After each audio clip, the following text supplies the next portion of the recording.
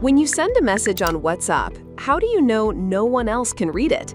The answer lies in something called end-to-end encryption. Let's see how it works.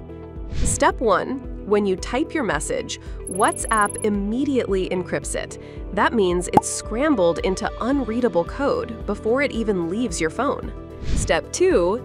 This scrambled code travels through servers, cables, and networks.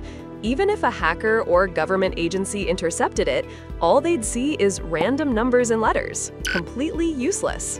Step 3. Only the receiver's device has the unique decryption key that can unlock the message. Not even WhatsApp themselves can access it. This system works because of advanced mathematics, specifically public key cryptography, where one key locks the message and only the matching private key can unlock it.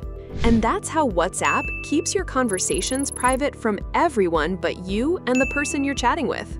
For more simple explainers on complex tech, subscribe to our channel.